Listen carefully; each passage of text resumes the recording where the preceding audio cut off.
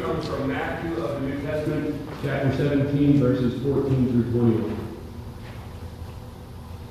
When they came to the crowd, a man came to him, knelt before him, and said, "Lord, have mercy on my son, for he is an epileptic, and he suffers terribly. He often falls into the fire, and often into the water. And I brought him to your disciples, but they could not cure him." Jesus answered, "You faithless and perverse generation, how much longer must I be with you?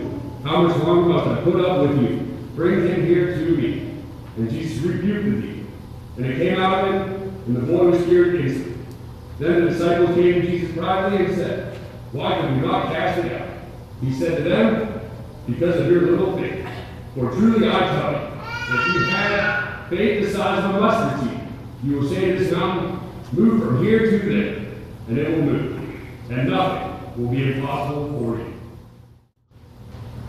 This reading will be from Mark chapter 4, verses 26 through 34. He also said, "The kingdom of God is as if someone would scatter seed on the ground. It would sleep and rise night and day, and the seed would sprout and grow, he does not know how. The earth produces of itself first the stalk, then the head, then the full grain in the head. But when the grain is ripe, at once he goes in with his sickle, because the harvest has come." He also said, "With what can we compare the kingdom of God? Or what parable will we use for it? It is like a mustard seed, which, when sown upon the ground, is the smallest of all the seeds on earth. Yet when it is sown, it grows up and becomes the greatest of all shrubs, and puts forth large branches, so that the birds of the air can make nests in its shade." With many such parables he spoke the word to them, as they were able to hear. He did not speak to them except in parables, for he explained everything in private to his disciples. The young man was quite excited. He got a new job, new opportunity in the beginning. Now, this young fella grew up right along the Georgia-Florida line. The new opportunity actually took him to Alaska. Not familiar? Now, when he arrived in Alaska, what happened was he found that things looked pretty much the same in July. But quickly he realized that he mode of transportation. So he went to the car dealer, and the salesperson talked to him and said to him, "You're going to need an all-wheel drive vehicle." Now, remember, Florida, Georgia's flat, Alaska's not. And the weather was going to turn. And so he took the advice of this gentleman, and he got himself this little SUV. Now, got to be December or January, the weather was bad. And the roads were horrendous. And so he got up very early in the morning to get a good jump on all of this and to make sure he could get to work on time. And so he ventured out in his little SUV, armed with all of the information that he had and all the skill that he had acquired in learning to drive back in Florida, Georgia. As he started down one of the hills, the mountain, as he thought, all of a sudden, the road veered to the right. The SUV did not. So he tried with everything that he knew, all the techniques to keep it on the road, but nothing worked. And quickly, he found himself in a ditch on the side of the road. Not to worry, he remembered the instructions that he'd been given when he bought the car. Put it in all-wheel drive, so he pushed the button. And as he did, he was trying to get out of the ditch he was in, but nothing was happening. So he remembered, if you get in real trouble, you hit four-wheel drive, so he pushed that button. And he got to the engine, and when he did, he realized that all four wheels started to turn. But he wasn't going anywhere. In fact, all that happened is he kept getting deeper and deeper and deeper in the hole. Now he was frustrated. Now he was a little bit frightened because no one was coming along the road. This went on for about 15 minutes or so, and all of a sudden, this big truck came by with a plow on the front of it. It was one of the highway maintenance folks. And as he saw it coming and the amber lights flashing, he said to himself, if that truck would have came along about 20 minutes earlier, I wouldn't be here. So he was lamenting his poor fortune and probably thinking not so kind thoughts to the driver until all of a sudden the truck got up here and stopped. And just like the story of the Good Samaritan, this fellow climbed out of the truck, older gentleman, went back, saw this guy in the ditch, and said to him, he asked him the question that makes no sense whatsoever. You know what that question was? Do you need some help? Because what's the answer? Oh, no, I'm fine. I'll just sit here in the ditch for a while, right? He said, well, yeah, I can use some help.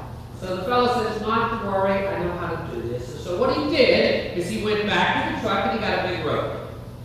And it had a hook on the end of it. This wasn't the first time he had done this. He put the one hook on the end of this guy's SUV on the front and he put the other on the back of his truck. And then he said to him, he said, I'm going to pull forward. You need to get back into your little SUV. He says, and as I pull forward, I want you to put the car here and I want you to drive. He says, and I will pull you out and you will drive right up out of here. So this fellow from Florida said, great idea. So sure enough, the guy gets back in the truck, starts driving the great big truck forward. As he's pulling towards the maintenance truck, the guy in the little SUV, he puts his foot on the gas. And he's going to drive his truck slowly out of the ditch. But it's not working.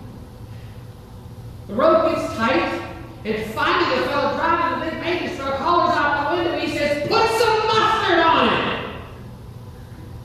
Now, you know what that means, right? Fortunately, even the guy from down south knew what that meant. What does that mean when somebody tells you to put some mustard on it? Hit it. Step on the gas. Put some energy into it. Get behind it. Put some mustard on it. You know, I did a little bit of studying about that. Did a little bit of research, and what I found out is that putting mustard on something is actually a term that seems to have originated in baseball. Now, you know, I didn't start there. Some of you I know, because you would think right away I'd be right on the baseball thing, right? What does it mean when they tell the pitcher to put some mustard on it? Throw it as hard as you can. In fact, the Urban Dictionary defines putting mustard on something, to put mustard on it, means to give it all of your energy, to give it vim and vigor, to give it everything you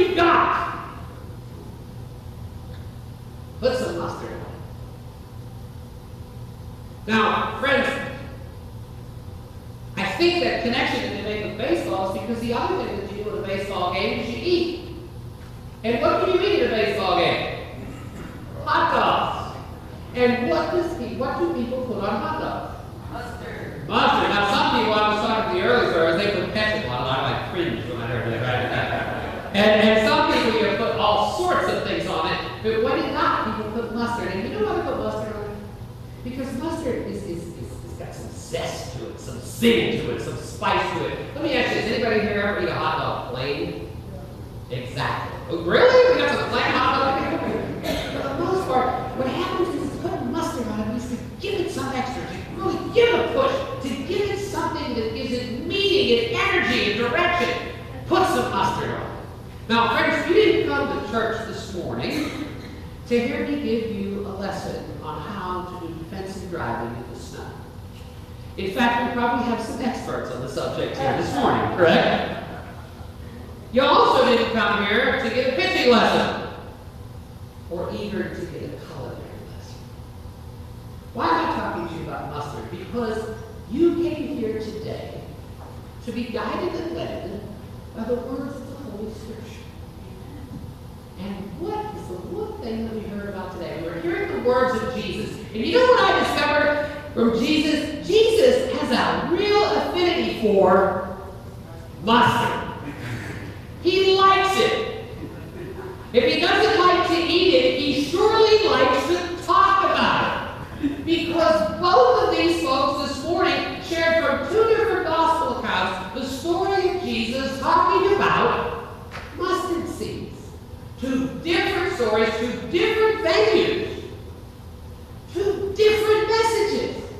Jesus talks about mustard when he's talking about these parables as a way to illustrate, as a metaphor, as an analogy of how the kingdom of God works.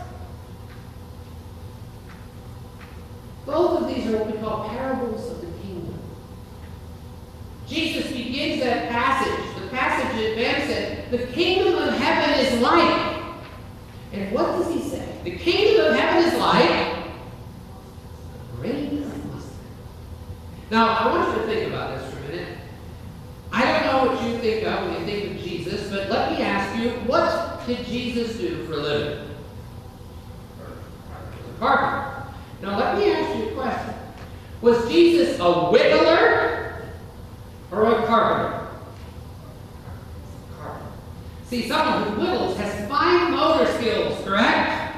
A carpenter was somebody in those days, particularly, but even now, what does a carpenter build? They build houses and crane things in. Jesus was the guy that was framing the house. If anything, maybe we can decide that maybe he built some furniture and things. But basically, when you think of the hands of Jesus, you think of the hands of Jesus as somebody who dealt with a lot of fine and intricate things, or someone who was framing heavy wood. Which way do you go?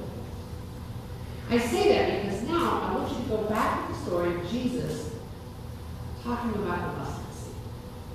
Because when Jesus talks about the mustard seed, we get a picture of that. It's kind of like on a children's sermon, an object lesson. And what happens is we tend to think, I'm looking and I think, Alan, you're a teacher, right? If you're going to teach someone, or they're younger like that, you show them something, correct? So Jesus, with the hands of Jesus, the hands of carpenter, what do you think he did? What picture do you have of Jesus when he tells the story of the mustard seed? Is he holding it in his fingertips? Or is he instead perhaps reaching into the bag? I was talking this morning and I had a couple of farmers with me this morning, and they would tell you when you go out, you don't plant seeds, they actually plant grain.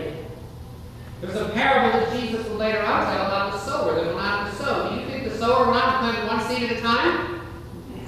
The author very good as Jesus was coming down that mountain, he said, you know what, it's like these seeds. And he reached in the bag. He didn't pull out one mustard seed, he had a whole handful of them. Picture that now in the hand of Jesus. He's talking about this mustard seed. Now, does anybody know how big a mustard seed is? I love this one up too. You can find everything on Google, right? A mustard seed is less than 1/10 of an inch. Now you know why this big carpenter is not holding this little seed in his fingers. He probably has a whole handful of them. And what he does is he shows them to everybody like a good teacher. He shows them to them and he separates them all out so you only have one showing. He has them all in his hand. And that's when he says, the kingdom of heaven is like this mustard seed. Single, solitary, tiny little mustard seed. Jesus also has an affinity for things that are small. Things that other folks think are insignificant. When the children come to Jesus, when the rest of the disciples cast them aside, Jesus said, let the little children come to me, forbid them not, theirs is the kingdom of heaven. This morning, we are blessed. And we are blessed in a very special way. Because we have a little one today. Theodore, who's about to be baptized. And so what happens is Theodore's come today, and let me ask you this. Is Theodore insignificant? No. Not at all. I mean, he is absolutely beautiful. I mean, but I'm going to tell you what, since he has such a special place in our hearts and in the life of the church, next week, Theodore, this week he's baptized, next week he's going to be on our session, right? And next month, he's preaching. We know, just like the kingdom of heaven is like that seed, that child has a special place that needs to grow and be nurtured. And so what happens is yes, they're special, and yes, they have given a great gift. And Theodore probably has been given so many gifts that we will just learn about as he grows up and lives. But for right now, in the grander picture of things, he's just a little guy. Jesus said that's important. That's important because each and every one of us is important. In the midst of all of those grains and all of those seeds, each one is vital and it matters. We were talking earlier today, and we were talking about baptism. And in some traditions, they don't baptize them because they wait until they get old enough to make a commitment to the Lord. Because they have to stand and make a commitment to the Lord. But there's a reason why we baptize little children. And partially because we will ask you folks to make that commitment on their behalf. But even then, the real reason behind our baptizing of infants is because this is a covenant today. And this is a promise. And this is a promise that God makes to Theodore. Jesus said these words. He said, you did not choose me. I chose you. And today is a living testimony and witness to the fact that God chose you. It is a decision that God made. That God loves this little child. In fact, at the moment of baptism, it is the Lord God that says, this is my beloved Son with whom I am well pleased. And what a blessing that is. And yes, he will grow, and yes, he will feel that nurture and love from all those people around him. But the blessing is his. The promise of God is for you and for your children and your children's children, for those that are near and those that are far off. That promise is his. Not because of anything that he has done or that we have done, but simply because God loves him. And how much more important is anyone than that? That God picks you out and says, I love you. Well, the kingdom of heaven is like that little mustard seed. Now, it's an interesting thing. I think that Jesus deliberately picked mustard seeds for two reasons. The first reason is simple. Because mustard has a spiciness about it, doesn't it? Mustard has a way of giving things zest and life. When you put mustard on something, it's got energy, it's got vitality. Get behind it and make it dry. That's what the kingdom of heaven is. To be filled with God's Holy Spirit. Because in the midst of being blessed, there is also a challenge. There's a challenge and a responsibility. There's a challenge. Jesus said, go into the world, make disciples of all creatures, baptize them in the name of the Father, the Son, and the Holy Ghost. That's what we've been called to do. And that's what we do today, and that's what we will continue to do. That part of being part of the kingdom of heaven is to be not only the mustard, but to be the salt of the earth, to be the leaven that will cause everything to rise. There is a calling, and there is a responsibility, and there is a way to use the gifts that God has given us as we grow. And I think that's the other reason Jesus is so focused on the mustard seed. Because as he said in Mark 4, it is the smallest one, isn't it? 1/10 of an inch. Seemingly insignificant, and yet what does he say the mustard seed will do? Did you hear what that said? He says it grows. And it grows. Let me ask you this. Do we have any gardeners here? Nobody gardens? There we go. When you plant a tomato plant, how high does it get? I do it. Not that high. All right. Me neither. That's why I stay away from it. But even if you're successful, how high do they get? About that big? Maybe that big. You gotta tie them up. When you plant a corn stalk, right? How big does it get? Okay. You plant a vineyard, and they grow. You plant a rose bush, and it gets bushy, right? And it's there we go. Let me ask you this: when you plant a mustard seed, how big does it get? I don't know. I haven't planted one, but I will take the word of Jesus for this one. Okay? Did you see what he said in Mark 4? I'll bring you back to it just real quick. He says this. He says, the kingdom of God, someone scatters the seed of the ground. He says in here, okay, it is the smallest of all the seeds on earth. Yes, when it is sown, it grows up and becomes the greatest of all shrubs. It becomes a tree. It puts forth large branches. Think about that. The kingdom of heaven is like that. That wonderful individual solitary life is like that.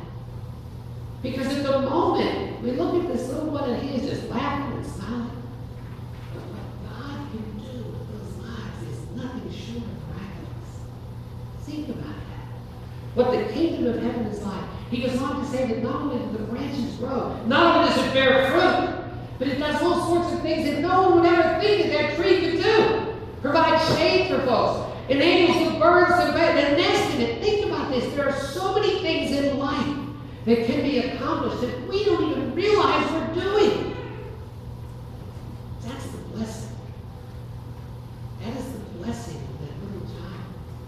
And that little child, the little child is in all of us. That we can grow. Through the power of the Holy Spirit, we can grow and do great things. Isn't that what was said? I heard Luke share that one, right? If you have faith like that mustard seed, you can do what did he say?